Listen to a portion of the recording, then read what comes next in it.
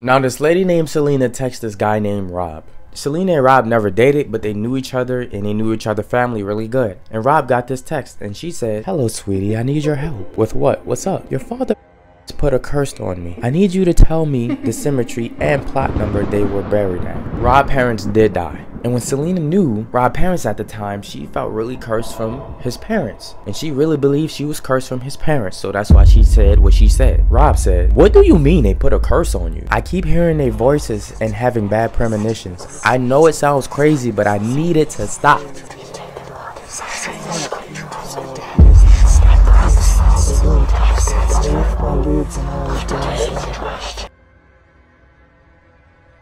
Now around this time, Rob decides to go to his brother and say, "Hey, look at this. This is weird. Selena is acting pretty creepy right now." The brother starts to laugh and say, "You know what, just keep it going. See how crazy it'll get," because they feel like she's just tripping right now. So he said, "Yeah, keep it going. See how crazy it'll get." So she proceeds and she says, "I need to exhume their graves. If you help me, I'll sleep with you." Ooh, ooh, ooh. "I know you always checked me out whenever I was in your dad's house." Rob didn't even answer. I don't think he want her, do he? I don't know. But he didn't answer, and a day goes by and she goes even much more crazy and says, "I'll come sit on your cock right now if you help me." Now later that night, in the middle of the night, everybody is asleep except for Rob. And then he hears somebody outside of his place. I don't know how he heard it exactly. When he heard somebody outside of his place, he then looked out his window. Now it's dark around this time. It's completely dark because in their neighborhood, they don't believe in street lights.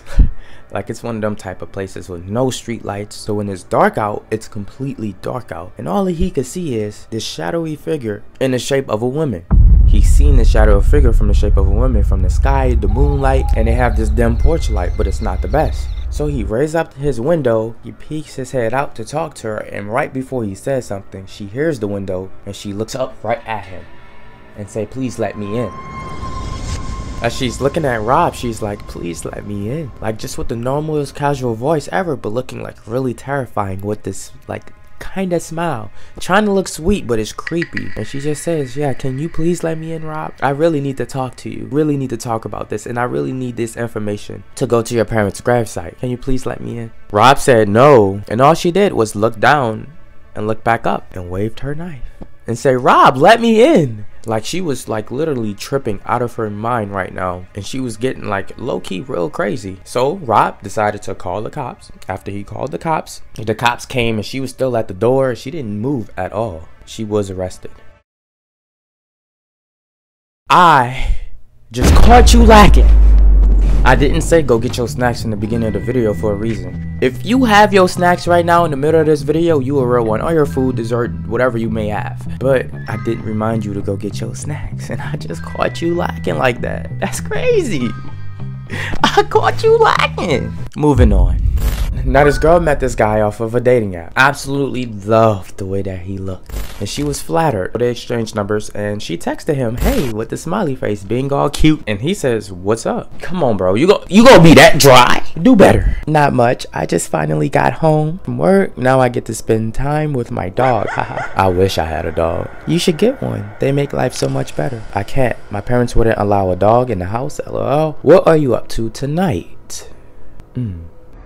She says, "Taking care of my dog and then relaxing. I'm exhausted." "Okay, I was gonna ask you if you wanted to go on a date or something." Not tonight." "What about tomorrow night though?" "Yes, that works for me. We can go to the stalking horse." I think that's like right in the middle of both of us, because they live like an hour away from each other. "Yes, that works." "What time?" 8 o'clock. Now these two do go on this date later on the next day. Now I always say this, females, make sure you have that pepper spray ready. You don't realize pepper spray generally expires 2 to 5 years after it's made.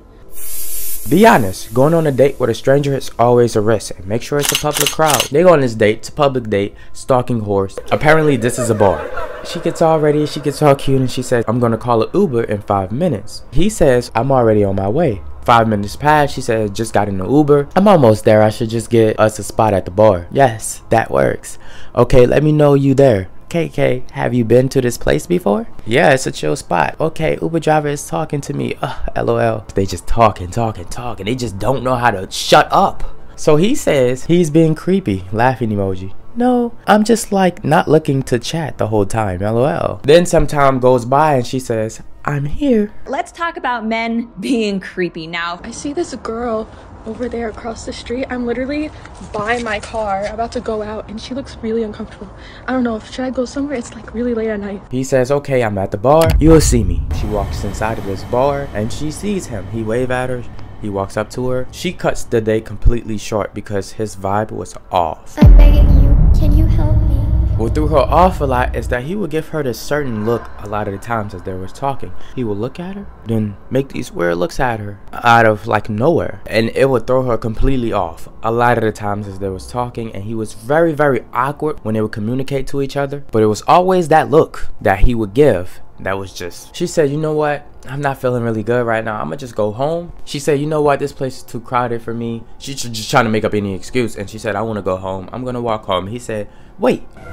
I can walk you home. Let me walk you home. She's a really nice girl and she have a hard time saying no, and she said, yeah, okay, you can walk me home. So they have this 20-minute walk home to her place, and as they walking home, it's night. She gets that uncomfortable feeling from him once again as they're walking all alone with each other by themselves. So they finally gets to her apartment. Did y'all notice what she did wrong? He knows where she lives, meaning if he's a creep, he knows where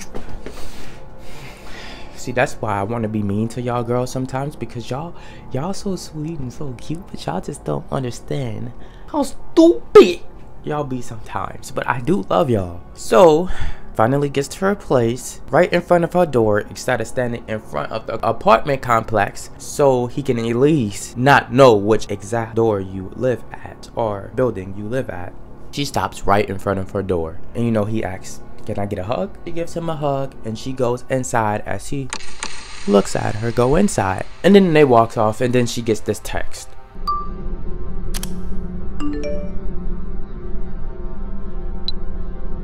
Did I do something wrong? I got the vibe you were acting weird the way back. I was just trying to be nice. Hey, no, you didn't do anything wrong. Yes, you did. Her being nice, you know, why not? I just truthfully feel like we didn't really connect on a deeper level, and that's completely fine. But at this moment in my life, I'm just looking for that special connection with someone. I'm sorry, but I wish you the best. You were very nice. LOL. What? It was one date. Obviously, you won't feel a deeper connection immediately. That's what getting to know someone is. It takes multiple dates. Women, you have to understand, men with attitudes so quickly, they're very dangerous men. The violent or abusive man. He starts out attentive and loving, and then he pulls the switch. He has no need to be saying WTF to you because you're just being honest with him. I'm sorry, I just don't think I'm interested. Dude, what? What did I do wrong? I bought you drinks and I walked you home, and then all of a sudden a flip done switched in him.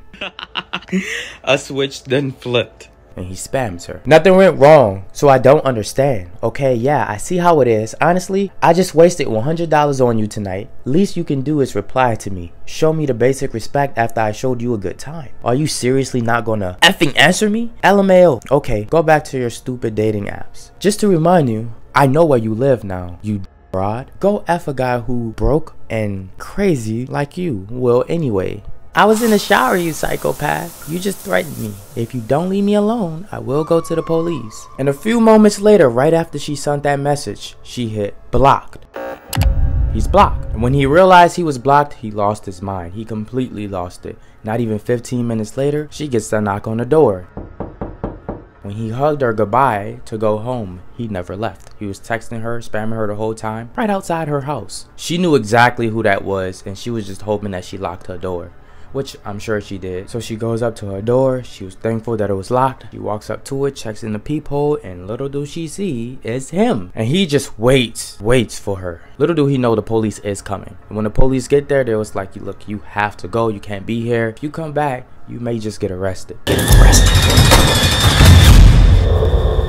And she just thinks to herself, what am I doing? I cannot live like this. No woman could live like this. I have to move out. She moved out, and it ended happy for her. Marissa done had a crazy ex. This gets so wild and crazy. Now Marissa is in the kitchen on her laptop, and she just gets this random picture from this random number. She's very creeped out because this, you only see it in the movies.